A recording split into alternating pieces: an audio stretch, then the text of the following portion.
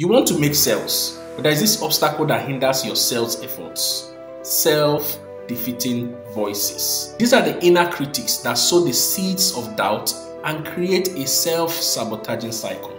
Imagine those times you are preparing for a sales speech or you are writing a book and you are plagued with all those thoughts of self-doubt, inadequacy.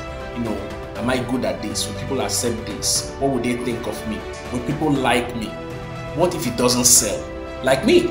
Before I started making these videos, I had a lot of self-defeating voices. But I had to remind myself that they are not real. What is real is what I have to do to achieve my goal, which is to write my script, shoot my videos, edit the videos, and publish. That way, I make sure I'm not standing in my own. You have to realize that you are never fully in control of people's thoughts or feelings. The best you can do is to focus on what you can control and try to influence people with